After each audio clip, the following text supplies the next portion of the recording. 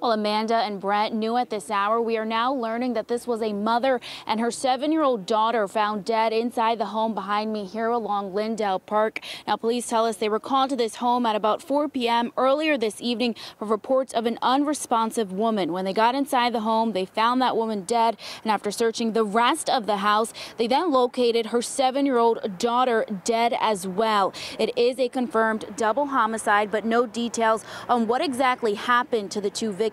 I spoke to Westport PD's Lieutenant Wolf a short time ago. Here's what he had to say about the investigation. Around 4 o'clock today, we received a call about an unresponsive female in the home.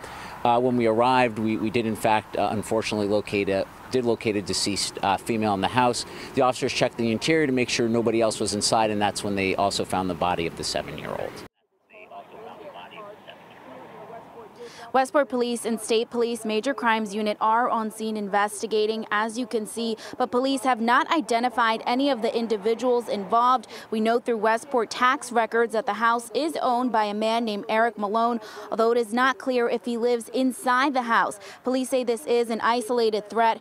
There is no threat to this community, but once again, a mother and her 7-year-old daughter both found dead inside this home earlier this evening. We will continue to keep you updated, but for now, live in Westport, Zania Maldonado, Fox 61 News. Zania, thanks. And Westport superintendent sending a letter to families about the tragic loss of one of the school district's parents and her beloved daughter. Thomas Scarice said in part, quote, "There are no words that could console the sense of sorrow we feel by this unspeakable tragedy." He also said that at times like these, many feelings can surface.